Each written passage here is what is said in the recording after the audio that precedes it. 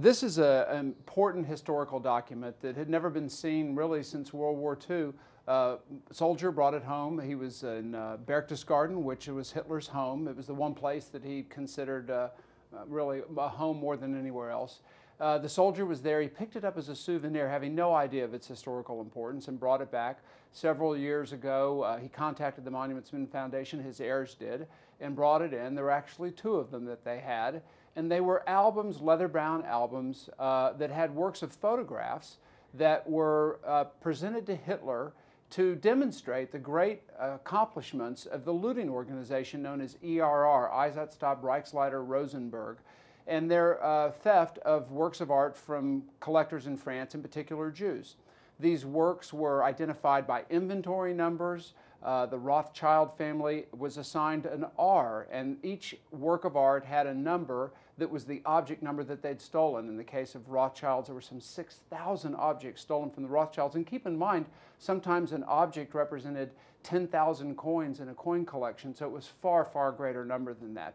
The monuments officers found 39 of these brown leather albums at the castle of Neuschwanstein in early May. Monuments officer Jim Rorimer, whose character was played by Matt Damon in the film, arrives with information that he'd been given by Cate Blanchett's character, Claire Simone, or Rose Vallon in real life, who makes this information available to him. In fact, she's basically given him the map to the treasure map, and he arrives at the castle very worried not only about protecting the works of art, but also eager to determine that the documents that the Nazis had assembled that evidenced the theft could be retrieved before they were destroyed and allow them to know which pictures belonged to which families.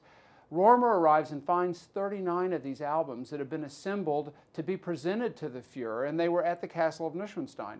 What's fascinating about the album that I'm going to show you now is that this album was one of 4 that were found at Hitler's home in Berchtesgaden, some 4 hours away by car in a completely different area.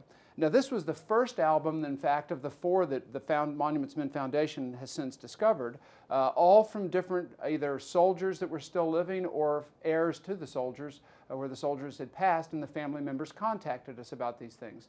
When this first one was brought in, it came in and really confused us because we knew about these 39 albums. We assumed, as the National Archives where the 39 albums reside today, we assumed that the albums were numbered 1 through 39. And on their online information, that's what it indicated, 1 through 39. And they're part of the trial. In fact, we have file footage of the trial at Nuremberg with all of the defendants in the docket. The judges are presented with these 39 albums as part of the evidence on the portion of the trials pertaining to theft during the war. And you can see them flipping through these albums, amazed and horrified about the degree of premeditated looting that's taken place here and the fact that this evidence has survived. This album then, when it arrived, confused us because if all 39 albums were at the National Archives, why were we looking at album number 6 and 8? And it didn't make sense to us. I had no question that the album was authentic, but we couldn't figure out how this worked out. So the following day, I flew to Washington to the National Archives. I had them pull the 39 albums, and we looked through them. And each of these albums looks the same. They all come in this brown leather case. Many of the albums that are at National Archives don't have the album cover. They've been lost or destroyed over the course of time. And inside the album, this one is happily one of the ones that's the most intact, although the cover has come separated. Inside the album are these pockets, and some of the albums are missing the inventory sheet. Ours happens to have it. And this inventory sheet shows the work of art. It shows the object number of the collector that it was taken from. So R is Rothschild, SEL is Seligman, DW is David Weil, and then you have the object number next to it. So the first object listed on this is R457. That's the 457th object stolen from the Rothschilds. And then it lists the artist and the work of art.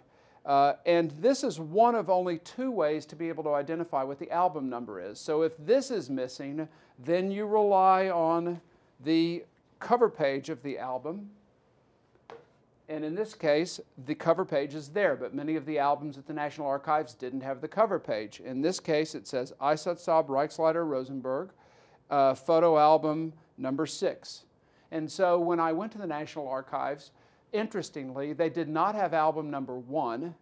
The first album they had was number 2. Their albums went all the way up to 48, but there were a number of numbers in between that were missing. Some of the albums also were A and B. So we think now, and we've since determined that there was a Nazi interrogated who said, I think we made like 100 of these things. And so we know many of these are still missing. And I believe out there, probably in the hands of American soldiers that brought them home as souvenirs or their family members, exactly as this happened.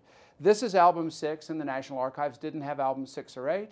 And we've since found albums 13 and 15. I'm sorry, we found 6, 7, 8, and album 15 since then. Some of the albums have paintings. What was particularly shocking when we first opened up this album was the very first photograph that we saw. And it's a photograph of a painting by a French painter named Largillier. Not a particularly well-known painter, but certainly a prominent and important one, a portrait of a lady.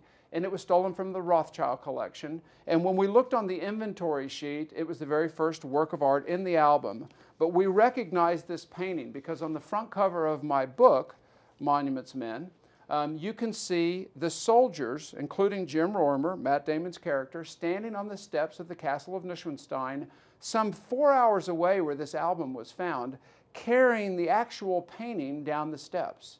So these albums were presented to Hitler by the looting organization for him to flip through like a mail-order catalog and show, Mein Führer, look at the great work that we're doing. These are all the things we've confiscated for you to enjoy looking at or to make selections for your Führer Museum. And he would look at these things for relaxation, and it was hardly surprising that many of the albums that weren't at the Castle of Neuschwanstein were at his home in Berchtesgaden, where they naturally would have been. But the works of art that were in the album were at the Castle of Neuschwanstein. So the odds of having this first album appear, much less have the first work of art in here be the painting being carried down the steps on the front cover of the book, even though the book was, that selection of the photograph was years before. You know, it's really an astonishing, astonishing coincidence. Since then, we found 2 more of these albums, a total of 4 that we found. All the albums that we have found have been donated to the National Archives. There are a total now of 42 albums at the National Archives. This will be the 43rd that we will tender delivery to them on June 6, 2014, the anniversary of D-Day. And we're still looking for these albums. We know there are at least 8 to 10 more. We actually think there's probably about 60 more. And it's one of the opportunities that people have to help us finish and complete the mission of the Monuments Men by writing the story. George and Grant and the studios, Sonny and Fox, have been so supportive of our efforts with the foundation by creating a toll-free number for the public that sees this film and wants to help complete the mission of the Monuments Men to help us, contacting us by 1-866-World War II Art or WWII Art. We're interested in illuminating the path home so these objects, whether they're an important document or a painting or work of art, can be returned to their rightful owner. And it's a great, great portion of this story and something we're very proud to be doing with the studios and with the actors, in particular George and Grant.